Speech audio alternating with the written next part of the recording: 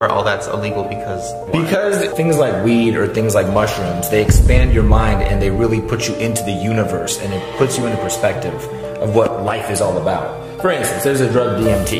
90% of people that smoke this drug, when they first smoke it, they hear in their head, "We're so happy you found this technology." Ew! Oh my God! Right? Ew! So Ew. think about that. I mean, so they want to get you into something where they can completely control you. I mean, we're at the point now where they put little machines in your house to basically do everything for you. Where you have phones that listen on everything to tell you your next purchase that you want to make. And then, on my Instagram feed, a commercial for Triscuits popped up. They're listening. They're listening in. I mean, they want to be able to go in your house and stock your groceries. That's true. That's just a test to see, are the people ready for that yet? Are they ready for us to go in their house and stock their fridge? Oh my God. The flat earth kind of makes sense if you think the simulation theory is real. Why wouldn't the earth be flat? Why wouldn't there be an ending on each side? And Elon Musk, the guy that really made it popular.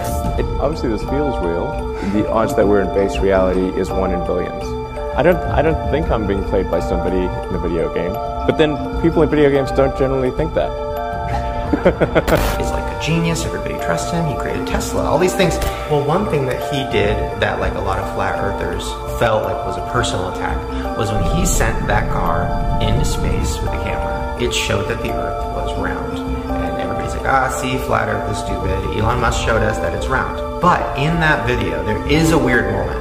And it's like a glitch. And it's a moment where it kind of looks like a green screen, you see the earth behind the car, and then it's a studio, and then it's back.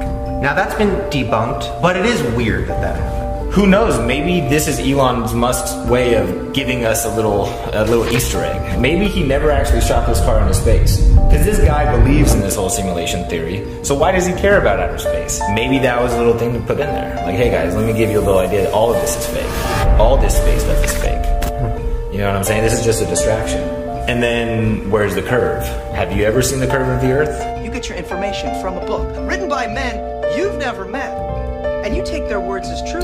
I mean, they say, well, in an airplane you could see it, but I can't see it. Yeah. You're at 6 feet tall, I can see about 3 miles ahead of me.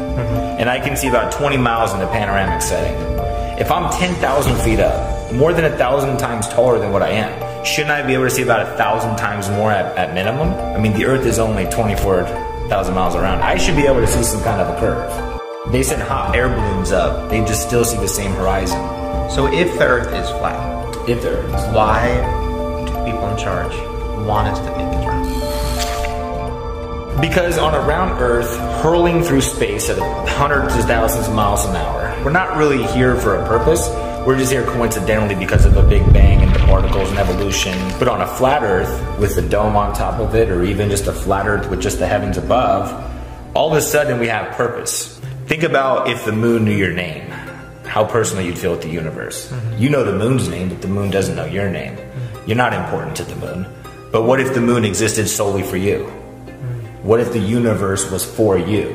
But instead, the government wants you to feel like it's all unpredictable and at any point it's all gonna go to shit because we really don't matter anyway.